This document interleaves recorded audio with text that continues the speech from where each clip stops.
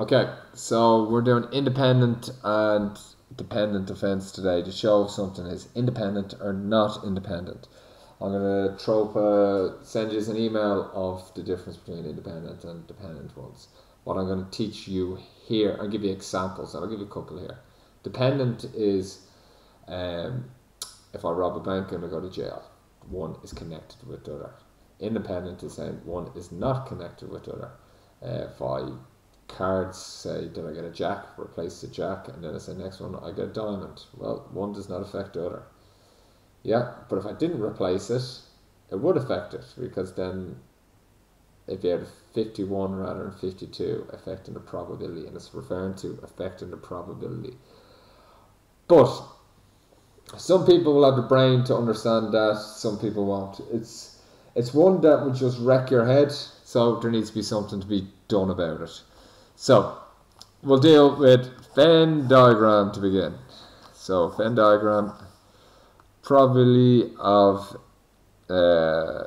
people are, this was just shown, universal, people who went to Brazil and France. Ted went to France, 5 went to France and Brazil, and 6 went there. Okay, we want to know, is this independent or not? Okay, well, we know the people, if it's independent, P intersection B equals PA by PB. Okay, so we know in this that we've got 6, 10, 15. Okay, so that is 21. So we know 5 out of 21. Does that equal to this? Well, let's check. Probability of A, which is Brazil in this case, is 11 out of 21, and then multiplied by this, which is France is the second one, which is 15 out of 21. Okay, so we've got, I'll put into a calculator here, or to my phone. Calculator is 11 multiplied by 15. That's 165 over 21 by 21. That's 441. So we're saying, what does that work? Well, if I say 165 divided by 5 is 33. 441 divided by, no, they do not equal each other. Okay, double checking that. 5 divided by 21 is 0.23. 8, and this one 165. 165 divided by 441 is 0.3741. Okay, so this is a check as if it's independent, not independent. Yeah. So that's that example. Now the example one that they give in the book is history, French, and they had an outside group, so that 12, 8, 16. The probability of history, probability of French should equal the probability of H intersection F. H intersection F is how many is in total there? 60, include 24 outside. That is 20 over 60 multiplied by 24 over 60, and they're all going to equal 2/15 when it all works out in the end. Okay, so that's just an example of it working out there. Yeah, so are they independent? That is independent. First one is not independent. Okay, what's the difference? We had an outside one here. That's all.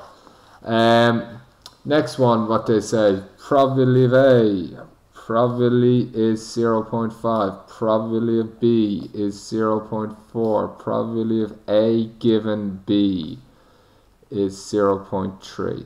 Okay, So what does A given B mean? So that's A line B there. Okay, I'll just move this over. So, first of all, this is a really, really, really, really important rule, general multiplication rule. The second that you're given P, A line B, that's going to be probability of A intersection B equals the probability over probability B.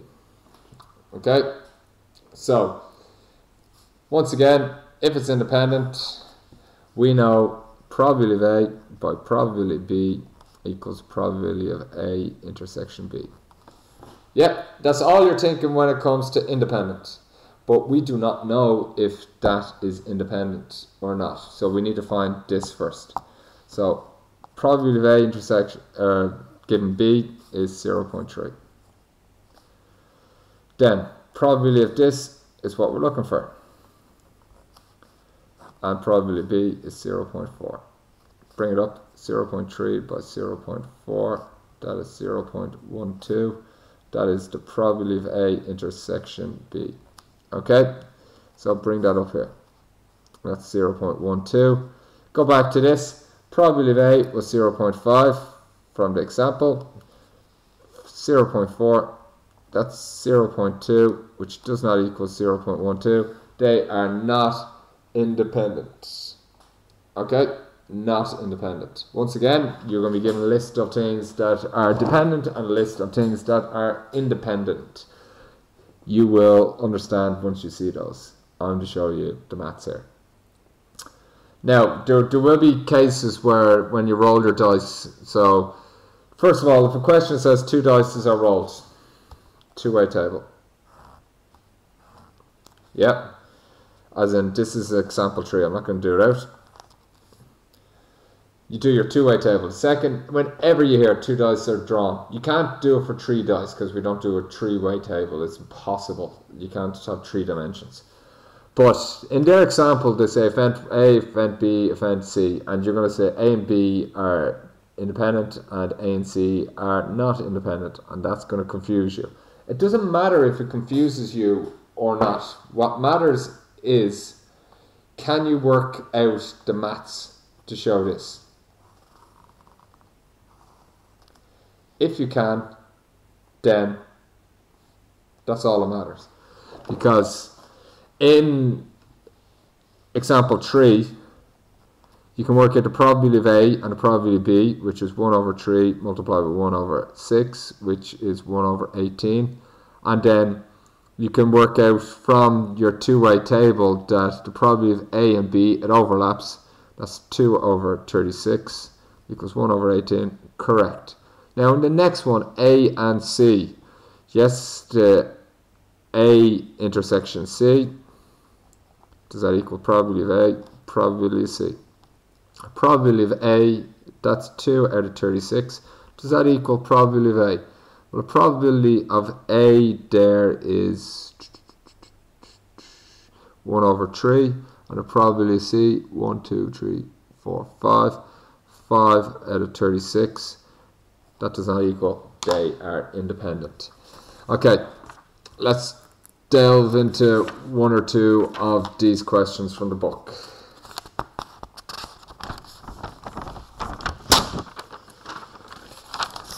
So, let's say we choose question 11. For example, probability of A, 0.2. Probability of B is 0.15. If A and B are 2 independent events, if they are, then straight away A intersection B equals probability of A by probability of B. That's 0.2 by 0.5, 0.1. Okay, easy enough. The probability of A given B, that is probability of A intersection B over probability of B. You'll understand that more in a while. That's 0.1 over 0.15. Get that in decimal form. And then the probability of A union B. Okay? Now, when you think of A union B, what A union B is all of A, all of B. So all you've got to do is you go probability of A, probability of B. It's probability of A plus probability of B. That's all it is. If they are independent, of course. 0.2, 0.15, and that is 0.35. Yep, easy enough, I would have said. Now, if you were to do that, well, we won't even get into if you were to do that as a Venn diagram at the moment. We'll do one other question and then we'll leave it at that. Question, I'll try to do a slightly different one. Okay, question 15. Question 15, two events are given. Probability of A, that equals that. Probability of B, given A, is 0.25. And probability of A intersection B is 0.12. Okay, now the key thing to this is we're going to do probability of A given B. That's probability of A intersection B all over probability of B. Yeah, that is 0.4 equals to 0.12 all over probability B, which is what we're going to need. Probability B is 0.12 over 0.4. If I went probability B given A, well, that's probability of A intersection B, which we know, or B intersection A, all over probability of A. Well, that's 0.25, probability of A. And why do you think I'm going down this route? I'm going down this route very simply because I'm looking for independent, and I need to find probability of A, probability of B, and check does it equal to the probability of A intersection B, which is 0.12 here. So probability of A is 0.12 over 0.25. Okay, then I would check, does probability B multiplied by probability of A equal to 0.12? And that would give us our answer, is if it's independent. So if it's independent, equals probability of A by probability B. If it doesn't, it's not independent. Hopefully that helps. Yeah, there's one more thing that we're going to have to come across. It's mutually exclusive. I don't want to give you that today. No, actually, I'll just tell you mutually exclusive. Mutually exclusive is basically the probability of A union B is probability of A plus the probability of B. Okay? If two events are mutually exclusive, I'll throw up. So A union B is A or B. I'll throw up a thing from YouTube that will say what examples of mutual exclusivity, so you'll understand a little bit better. Hopefully that will help you out there. Good stuff.